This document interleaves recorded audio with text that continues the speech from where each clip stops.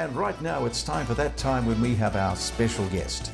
Tonight's special guest is Frank Newman. Frank is a qualified accountant and investment advisor. He is one of New Zealand's most successful investment writers, having written 11 books on investment matters. Tonight we discuss in these tough times one of his books, Living Off the Smell of an Oily Rag in New Zealand. And we also give away a great investment game developed by Frank. We welcome Frank Newman as our special guest on The Beat Goes On. Frank Newman, good to see you. Wonderful. Welcome to The Beat Goes On. Thank you. Great to be here, Gerard. Living off the smell of an oily rag. I can remember my mother. That was one of her favourite sayings, living off the smell of an oily rag. It's a great... Where did the term come from? Well, it goes back to about 1999, actually, when I wrote the first oily rag book. It was called How to Live Off the Smell of an Oily Rag, and it was really quite a simple publication, only about 100 odd pages. But it was suggested to me by a distributor. I had written a number of books at that time on investment matters, etc., etc. Yeah. Complete opposite to him. Well, it was all on money matters, so they all had done quite well. In fact, I had a #1 seller in 1987. And things got a bit tough in 1989, it was actually, not 99. So my distributor asked if I could write a book on budgeting and how to save money. Did tremendously well. It went to #3, I think, on the bestseller list, and in total has sold over 100,000 copies.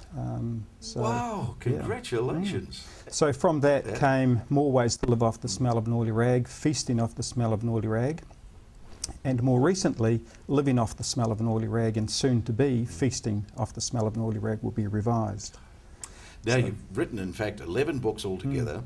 And so if you look at the books, some of the earlier titles were...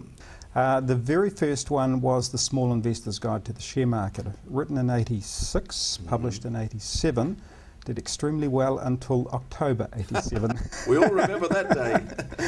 And then I did Making Money in New Zealand, How to Grow Rich, what else? The 7 Ways to Wealth, the New Zealand Landlord's Handbook, Making Money on the New Zealand Share Market, and then the Oily Rag series, and there might be one there I've forgotten, I'm not sure. What is interesting is How to Grow Rich. I mean, that's interesting, but it's the complete opposite to living off the smell of an oily rag, isn't it? There's two people here, isn't there? I think there's actually 3 parts to How to Grow Rich. There's essentially making money, get a good job, get a good income, go up the corporate ladder if you're employed. If you're self-employed, how to make more money in your business. That's the first leg, if you like, of 3 legs. The second leg is how do you save it once you've earned it? And that's living off the smell of an oily rag, and that's where it fits in. And of course you've got this wonderful game here that you have brought onto the market in 2009, the New Zealand investment game. Right, well that's of course the third leg, because once you've saved the money by living off the smell of an oily rag, how do you invest it wisely? And the game is very much a simulation of the investment markets to show those wise investment principles. Before we go any further, let's talk about Frank Newman. Baby boomer on the cusp? 51. 51. You just scrape it. What year were you born? 59. 59. Coming up to 52. And you are married to a famous New Zealand politician? Muriel Newman. Muriel Newman. I bet you have to vote ACT. But you started off as an accountant. Is that where it all started, Frank? Yes, pretty much, a qualified accountant. Then went into share broking, which was a lot of fun at the time because that was the 1980s, of course. And that's really where I did gain an interest in investment. And I certainly do like the share market investment side of things. What are us baby boomers, and I could say, what are us New Zealanders like handling money? Are we good or we're pretty poor. Yeah, I think that the government has pretty much recognised that as well, hence KiwiSaver. We as a nation need to save more, and that in many cases means living without debt. And that's why people do need to live off the smell of an oily rag so they can live within their means. And basically, in my view, people need to save at least 10% of their income. Baby boomers, in many cases, need to save more because they haven't saved in the past. So they may need to save 15 to 20% of their income, which becomes quite an ask. We did live carefree, didn't we? Us baby boomers, we thought that we were going to live forever, and we were a new generation. We were going to do things differently, but in the end, we don't do it any differently, do we? You still have to. You still have to buy your milk in the morning, don't you? Yeah, you do, and it's a matter of, it's really a point of buying wisely in many ways. And really living off the smell of an oily rag is not about living without, it's about making the most of the money you have. And let's take your example of milk you mentioned. In fact, I've got a couple of examples here. Shall I show one? That's why I mentioned milk.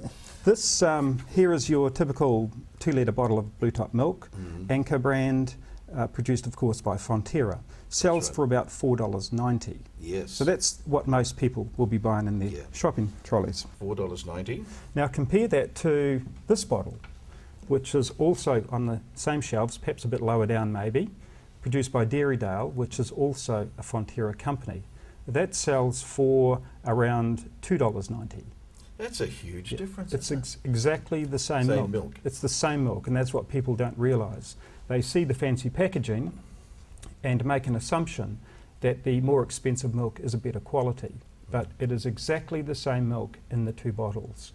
And that's true for many products, not just milk. You see, the difference between $4.90 and $2.90 is quite a lot of money. That's a significant percentage. 365 times a year, it starts to add up, doesn't it? And that's only milk. And if you look at all of the other products in the supermarket shelves, there's a similar story to be had. In fact, on average, you could save about 36% roughly, or precisely, by buying unbranded products or your cheap brands like Dairydale as opposed to Anchor. What drives us to take that, the Anchor? Is it their advertising, isn't it? Yep. Dairydale is not advertised. It sits in the market at a low price point to appeal to the oily raggers of the world, yet Anchor is heavily advertised and appeals to the people who want a quality product, not realising actually that the quality is exactly the same. Now it turns out there's quite a few oily raggers in New Zealand, isn't there? You've had a wonderful success with that. First of all, just this little book, it started it off. Today, of course, you've got the website. And how many people come to the website seeking advice, Frank? What have you set in place? It's actually got a little bit of out of hand. The numbers are so large. In fact, there's now 3,000 people on my mailing list that receive the newsletter on a regular basis. Wow. But I just don't know how many hits we get. It's just too much for me to manage at the moment. But essentially it's become a community where people can exchange ideas. And the great thing about the oily rag community is it's not hardship, it's a lot of fun. And so people gain a lot of joy and pleasure actually out of buying better, so they have more money left to do with what they like, really. Now that's interesting. So these people aren't on the poverty line. Right. What they're saying is, look, we're living quite comfortably, but we love the concept that we don't have to be spending all this money. So what part of the psychology is that? What do you think? They simply hate waste. They hate wasting the $2 difference between these two bottles of milk. So they say, well, why should I buy a $4.90 bottle of milk when I can buy the $2.90 one and save myself $2? And they can obviously use that $2 elsewhere on something they enjoy.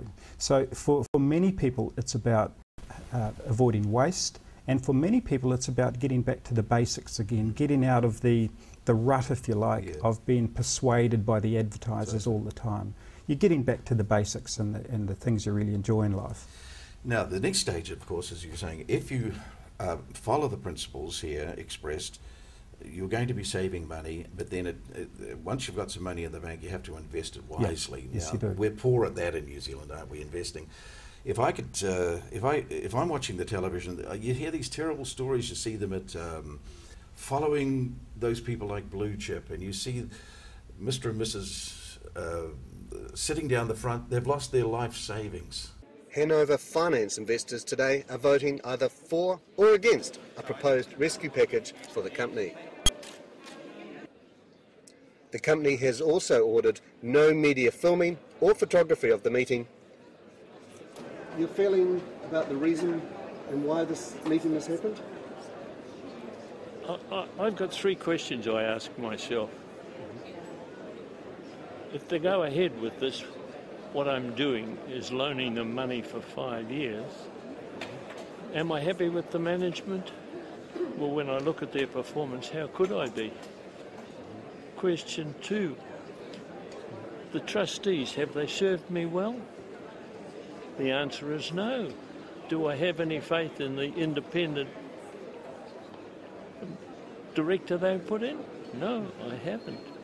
Thirdly, am I impressed with Mark, what's his name, Hodgkin, and Eric Watson?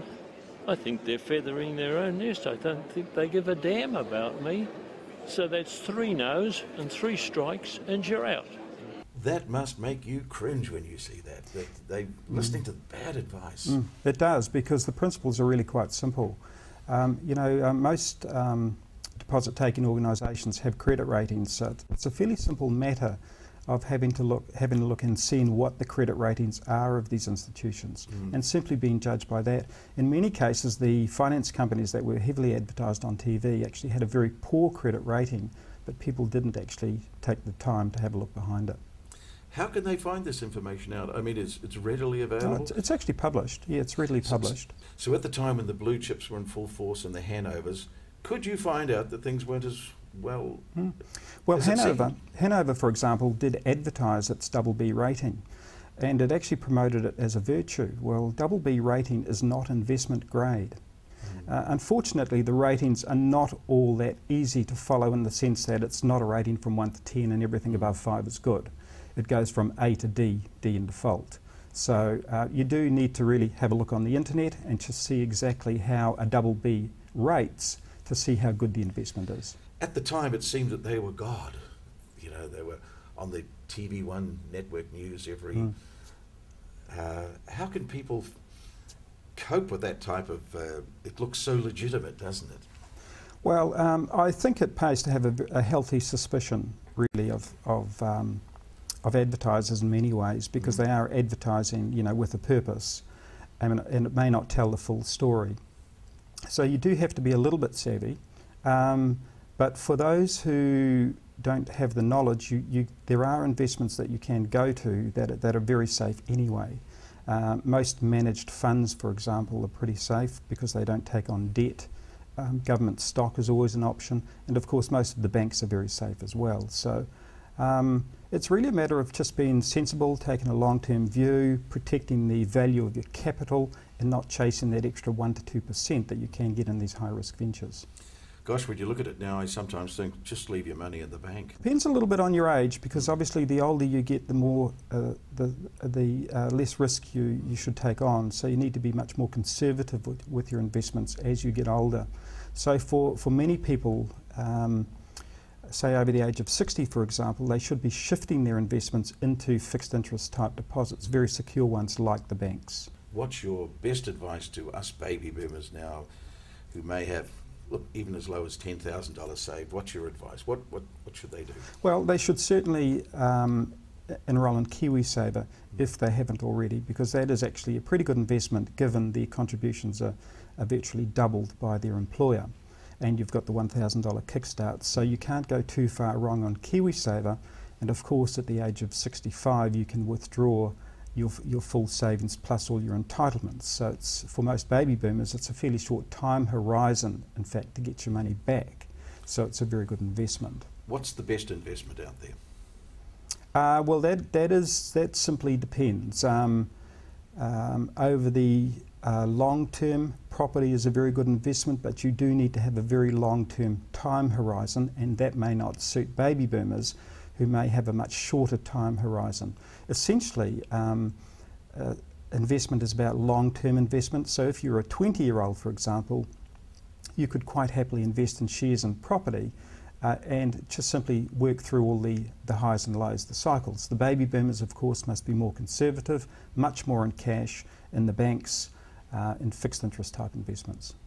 Frank, we've run out of time, but we can't leave without saying to the people of New Zealand, you could win this wonderful game called the New Zealand Investment Game.